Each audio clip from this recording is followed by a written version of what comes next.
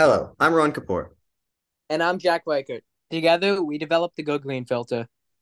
The effects of global warming, brought about mainly by immense carbon emissions, are leading to natural disasters and death, not only in the future, but right now. But where do most of these emissions come from?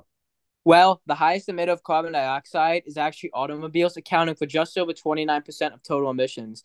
There is yet to be a novel solution for the immense amount of carbon dioxide released through cars, except electric cars, which are extremely expensive. The answer lies away from forcing people into new cars, but rather on improving on the current design. With our patent pending filtration system, we are finally putting reducing carbon emissions at the forefront of society.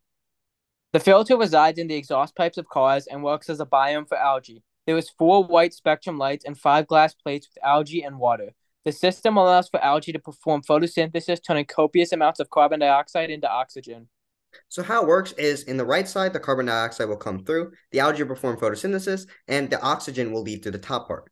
Based on our initial testing, we found the filter to be 74.25% effective at reducing carbon dioxide.